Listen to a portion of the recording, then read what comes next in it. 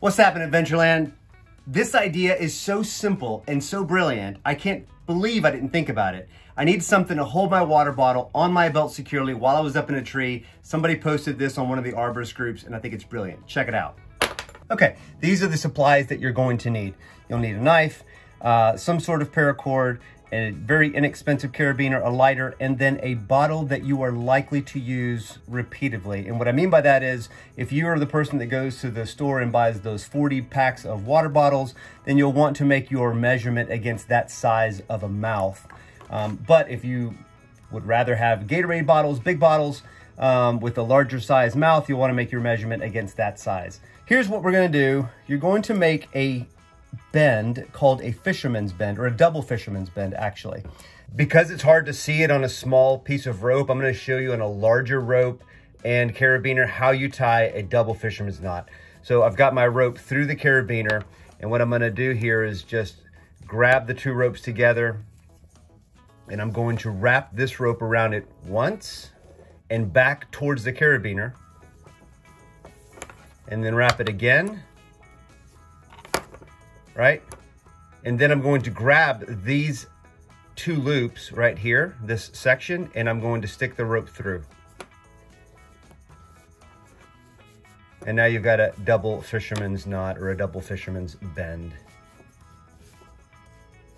And then that cinches down. You'll take your carabiner and you will take some slack here. You're going to wrap it around twice. And then, after you've wrapped it twice, you're going to stick it underneath this loop and this loop right here. All right, pretty simple. And then that cinches down. Now, what I would normally do as well is go ahead and cut this off.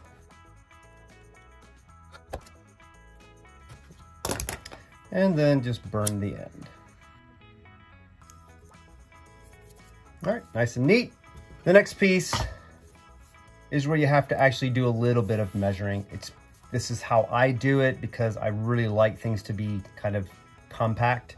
I don't want a large 6-inch string with my bottle hanging from it, right? I want it to be close to the carabiner. So what I'll do is, let me cut a section of rope here. I'm taking about 12 inches. All right, so the next piece is to take the bottle and just wrap the string around it to get a rough estimate of how much you're going to need, right? That's a good length so that the carabiner and the bottle are kind of close together there. And I'm going to now do my double fisherman's. So I'll wrap it once, twice, and then you're gonna go underneath.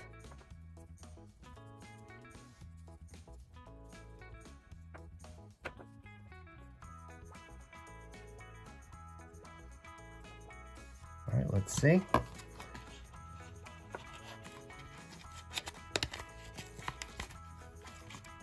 Perfect, I do. All right, so you don't want to cinch this double fisherman's down too much. You do want to cinch it down so that there's some tension there, but remember, you have to be able to open and close that knot. All right, now I'll cut the end. Yep, and then I'll just kind of smash it down there after it's cooled down just a little bit. Pressed against the end, it won't come loose. And that's essentially it. I mean, it's super easy. You can slap this on your backpack. You can put it on your belt if you're you know, doing tree work, or if you're rock climbing or something, and it just hangs below you. Very simple, very easy, very inexpensive device to use for holding your water bottle.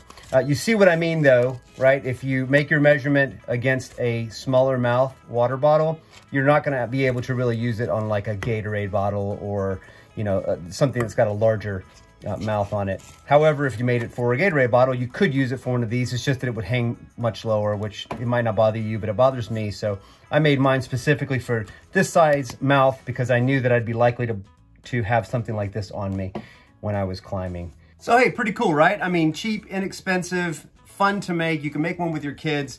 They work fantastic. I've used mine for quite a while. I've had no issues with it whatsoever. Hope you enjoyed the show today. And remember, whatever you do today, my friends, stay adventurous. Later.